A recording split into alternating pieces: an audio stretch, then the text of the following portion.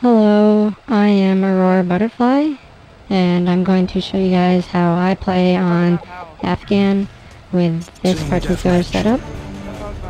When I start out on this side, I pretty much always go up the path on the left here, mostly because it's safer that way, but on top of that, a lot of people won't go up this way, so normally it's not that crowded. When I come up over here, it's important that you approach this area pretty much like I do, except without the slipping. Snipers will often be on the other side there. I tried to get on that rock there, but I slipped in. That guy just totally killed me.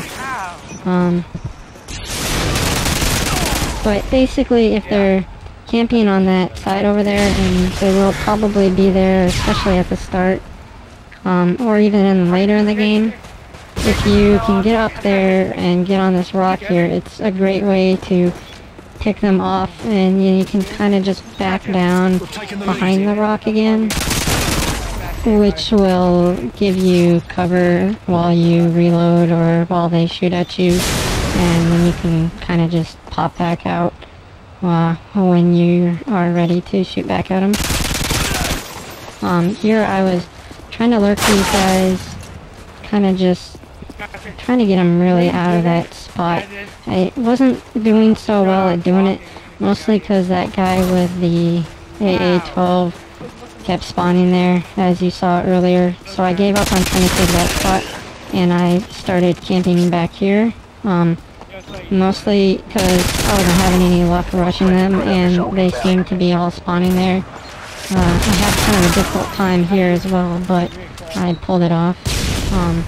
If you watch, I knew this guy was, I was kind of just waiting for him as they came up, and they were flashing me, and you know, they were really trying to get me out. Didn't have much luck. I was pretty happy with how that guy, he kind of just was staring up at me and wasn't really paying attention to his side. I don't know why he jumped off the cliff like that. But I went back there basically to stay covered while I was calling in my predator. So now that my team's, they've got pretty much, they're spawning up here now, and as dumb as they are, for the most part, you know, they had it covered, I guess, or at the very least they're probably going to get shot before I get shot, you know, if I'm in the middle of them. But I realized that they were still over here. This guy in the cave here was pretty much hiding from the Harrier that somebody else on our team got, and if he's there, there's a good chance that others will end up there, or that they'll start spawning there. And I was going to capitalize on that, and it turned out to pay off, but it did take a while. Like, I did not see really much action here for a while, mostly because I didn't want to be too reckless, only needing one for my Harriers. My team, they were doing a pretty good job of shooting guys that were around me. Eventually here though, they kind of take off, I guess, or I managed to get this guy right here. And I dropped down behind that rock, that's what I was talking about, behind that rock right there. Dropped down, and I kind of just guessed a likely spot that they would be spawning at, and got one that way and shot that other dude from the cave. Here, again, this is that area of the rocks I was talking about. It's really nice cover. This spot here is really nice for when they're behind the cave or in the cave and coming out of it. You can get right up against that rock wall there and stay covered. So I got my AC-130. I was going to come back here and call it in. I was hoping that he wouldn't come running out like that, but he did. I just shouldn't have done that. It didn't really matter at that point. So I covered myself back here and called it in.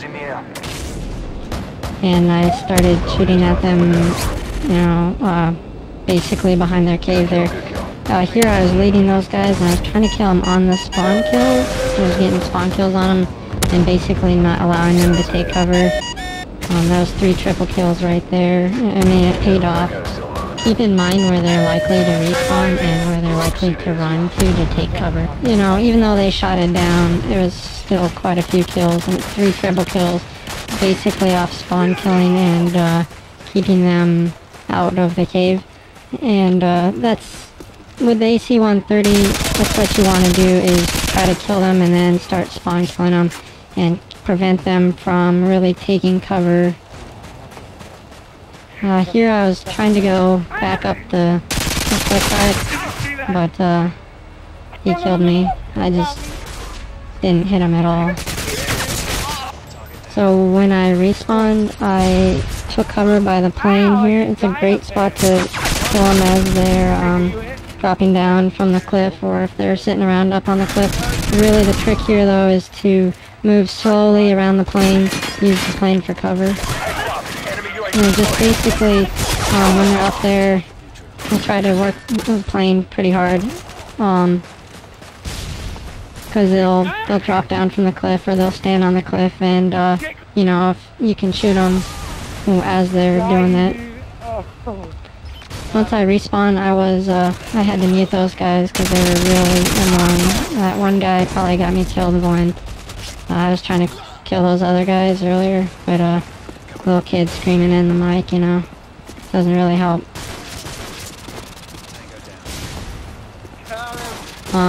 But here, again, that's the rock I was telling you about. It's really a habit of mine to approach that by that rock there, because you can drop down and take cover on it. Up here, I was kind of just working them, you know, as they were really too busy paying attention to people inside the cave, and eventually one of them turned around and tried to shoot me. He was probably waiting for me to pop back up here, and instead I went down and then got him. And mission accomplished. Good work. Yeah, well, there's my. The game's over. What? But yeah, that's more or less how I like to play that map. It's not. There's other ways that I play it too. It really depends a bit on how the other team is playing.